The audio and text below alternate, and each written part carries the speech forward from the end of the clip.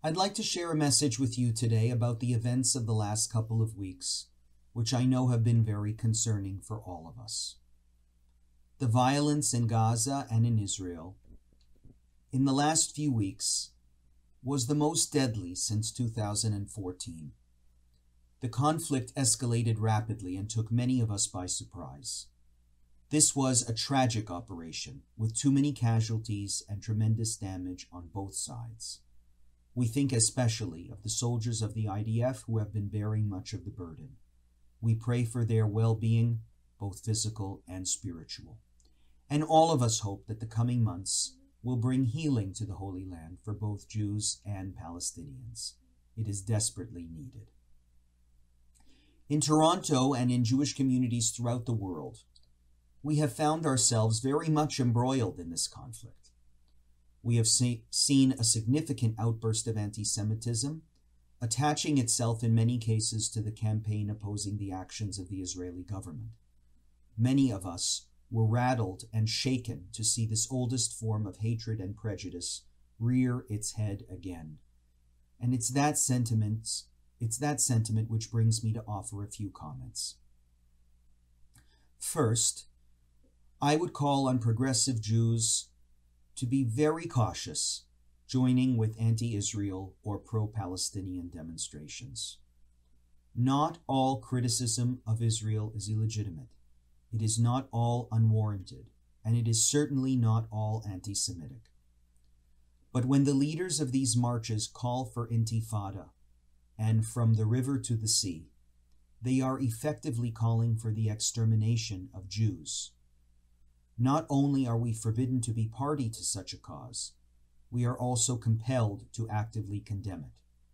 Some people out there want peace and coexistence, but others, and I think it's most others, want Israel gone. Know the difference. Second, if you are a right-wing Zionist, consider the same words that I shared just a moment ago. Not all criticism of Israel is illegitimate.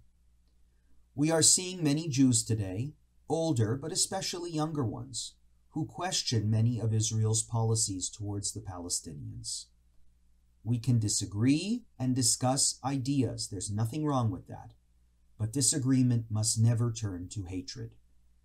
We can disagree and at the same time understand that criticism of Israel is often coming from deep-rooted places of empathy and compassion, not from anti-Semitism. So let us not dismiss, let's discuss. Third, with increased risk of anti-Jewish violence in our city, many are considering concealing their Jewish identities in public. While I understand the impulse, we must not give in to this kind of fear in our country. When we are afraid to be who we are in public, we're giving up on more than just a chai necklace or a kippah. We're giving up on tolerance, we're giving up on multiculturalism, we're giving up on diversity, we're giving up on Canada. We all have a part to play in making this a better country, and you can do it by being proud of who you are. And finally, here in Toronto, we have some rebuilding to do. There are many Muslim people who are working to frame this conflict as a conflict between Islam and the West.